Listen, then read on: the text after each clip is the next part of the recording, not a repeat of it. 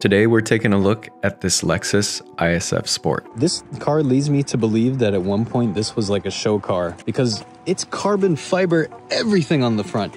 Well, there was carbon fiber somewhere. I'll eat my own shoe if something's not wrong with the suspension because it looks like the wheel is pushed back and it's ready to rub up against this fender. That looks very costly. You know, bumper cover, lights, that's not a big deal, but what I'm looking for is more of the structural integrity of the frame itself. And if I'm able to move this out of the way, I can actually see that it got bent. But when you look at it in the grand scheme of things, these are absolutely magnificent to drive. It's a shame they never came in a manual though. Nice looking cars. You can tell whoever had this, they dumped a lot of money into this thing. And for whatever reason, somebody locked the door. Why would you do that? There we go.